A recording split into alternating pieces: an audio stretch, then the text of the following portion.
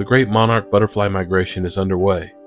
In some areas, it's just a trickle at this point, but they will soon be funneling through the middle of the United States in great numbers en route to their wintering grounds in Mexico.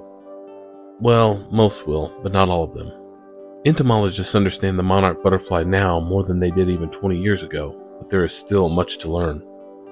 To be honest, it's insane. And you can drive yourself crazy trying to figure it all out.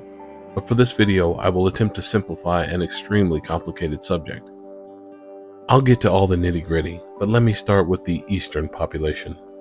Most people are probably aware that monarch butterflies migrate, but many may not know just how complex these journeys are. The migration of these butterflies from eastern North America to Mexico and back has been described as one of the most spectacular natural phenomena in the world. Most of the monarchs in North America, east of the Continental Divide, overwinter in the Monarch Butterfly Biosphere Reserve located in the Trans-Mexican Volcanic Belt pine oak forests in a mountainous region northwest of Mexico City. Whew, say that 3 times fast. The butterflies cling to the trunks, branches, and needles of oyamel fir trees, which only grow on the high slopes of certain mountains in the region. The climate where monarchs overwinter is just right, not too warm and not too cold.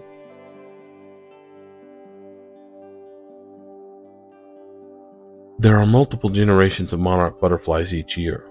Let me start with the big one, the super generation. In late August and early September, super generation monarchs are born in the northern United States and southern Canada. These individuals are bigger, stronger, and are able to fly much greater distances versus the other generations of monarchs. They also live 8 times longer. And there is a good reason for this. Super generation monarchs begin to migrate in September. They fly south and west on the long journey to Mexico. They will feed on flower nectar along the way, and each evening they will roost in trees. Also of note, this generation is asexual for most of their lives, but more on that later. Once they reach their wintering grounds, millions of these butterflies will roost in trees and enter a sort of hibernation. Once the temperature is just right, usually mid-March, monarch butterflies leave their wintering areas and begin the migration back north to the United States. They fly to the Gulf states where they finally become sexually active and mate. After mating, females lay eggs on milkweed plants and then die. Over the summer, the individuals in the subsequent mid-generations will only live about a month or so and will mate, lay eggs, and die. It can take 2 or 3 more generations to carry the population to its northernmost range where the super generation will emerge. Because each female lays hundreds of eggs, the total number of butterflies increases throughout the summer. Before the summer ends, there are once again millions of monarchs all over the US and southern Canada. So, in early autumn, the population of monarchs is at its greatest number for the entire year when the long journey begins again. And that journey is fraught with peril. Monarchs can fall victim to predators, storms, and vehicle traffic. Hello, let's take a look at this map at monarchwatch.org. If you see right here, this is the northern range of milkweed. The monarch butterflies do not breed north of this range. This up here in the northern United States and southern Canada is where the super generation of monarchs are born in August. In September, they will migrate south, as you see here, and kind of bottleneck through Texas.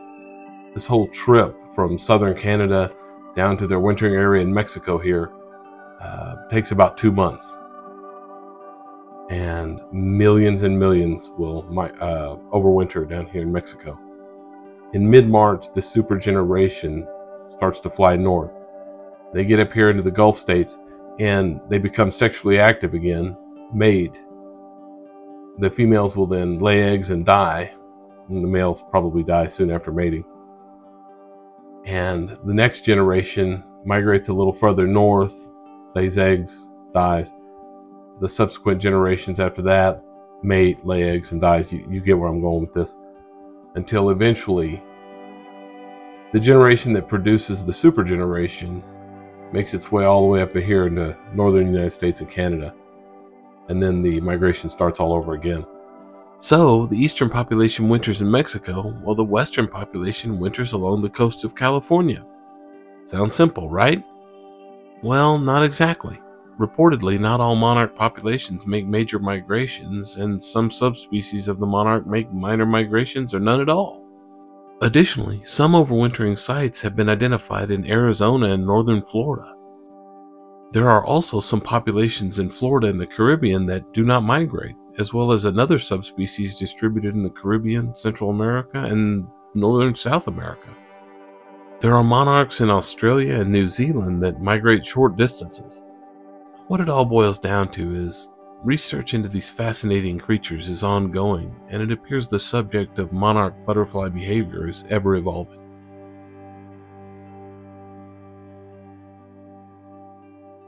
Milkweed is the sole host plant of the monarch butterfly.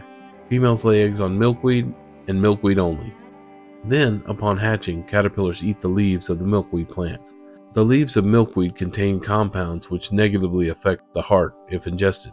Once the caterpillars, which are immune to the plant's effects, eat the leaves, the larvae become toxic, and the predators typically avoid them.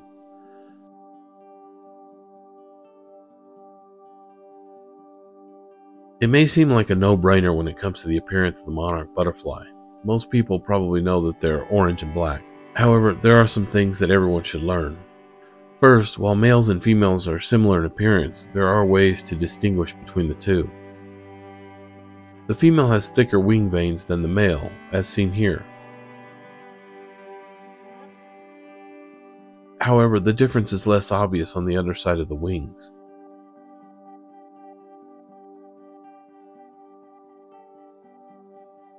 Additionally, the male has two visible black spots, one on each hind wing, as seen here. The spots are actually scent glands that produce pheromones. Monarch wingspans range from 3.5 to almost 5 inches wide. The monarch butterfly's Mexican wintering site wasn't located by scientists until 1975. Until then, the winter hideouts had been a secret known only to local villagers and landowners. Some conservationists believe the population of monarch butterflies has been drastically reduced in the past 20 or so years, due in large part to the decline of milkweed. They believe the use of herbicides, land development, and drought are thought to be major causes. However, other top researchers doubt the claim, saying it's not consistent with data collected by several long-term butterfly monitoring programs in the United States.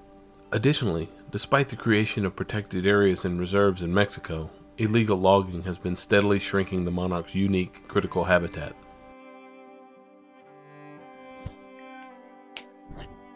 Oh, hello. I'm Randy from Randy's Natural World. I hope you enjoyed the video on Monarch butterflies. Yes, that's it. Today I'm pretending to be a scientist. Maybe I'm doing research on a 5 o'clock shadow, I'm not sure. But that's neither here nor there. I'm hoping to speak to those of you who haven't subscribed yet. Here's a list of reasons why you should. It's free. You can't beat that price. Number 2, quality content. Always quality content. Number 3, YouTube allows unlimited subscriptions, so there's no reason not to. Anyway, number 4, are you a procrastinator? There's no need to procrastinate. And I know what you're thinking, Randy, I'll subscribe when I get around to it. Well, here's your round to it right here. Round to it. So go ahead and subscribe. Go ahead. A wise decision.